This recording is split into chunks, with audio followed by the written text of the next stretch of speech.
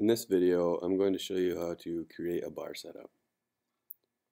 Let's unzip the 3 compression shot zip file downloaded from ARIA-Link and look inside this folder. So what we have is a README and a folder for each sample. So let's look at this README.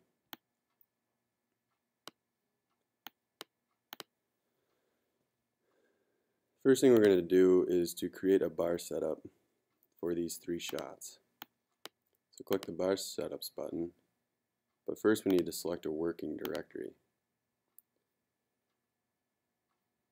So I'm going to select, you can make any directory you like, and this will be your workspace where all your data will be stored. You can create as many workspaces as you want to organize your stuff.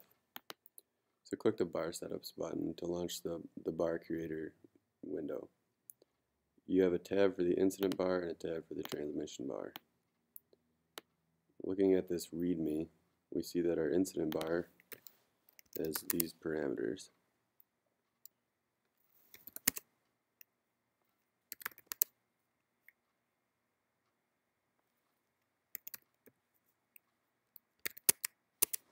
The speed limit is automatically calculated. So this incident bar and the transmission bar has a strain gauge at 36 inches to the sample, and this strain gauge is defined here. So the first thing we're going to do is create the strain gauge. So we can call it omega,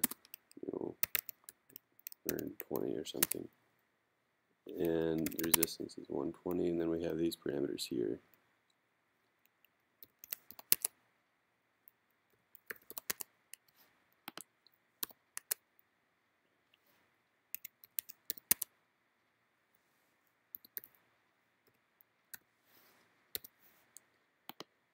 So you can make a folder directory for your strain gauges. I'm going to save this one into folder omega.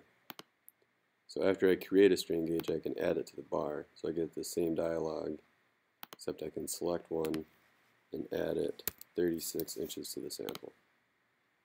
So now I have an incident bar with all the parameters and a strain gauge. If we go to the transmission bar, I'm going to copy the parameters because they're all the same except for the Young's modulus, which is 21.32.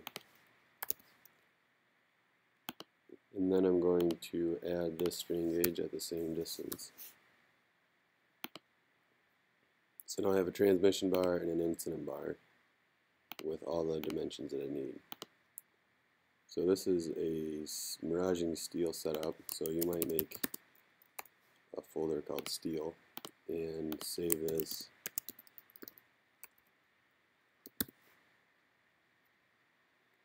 Give it a name and save this into your steel folder. So we're done creating a bar setup, and the next thing we're going to do is create a sample.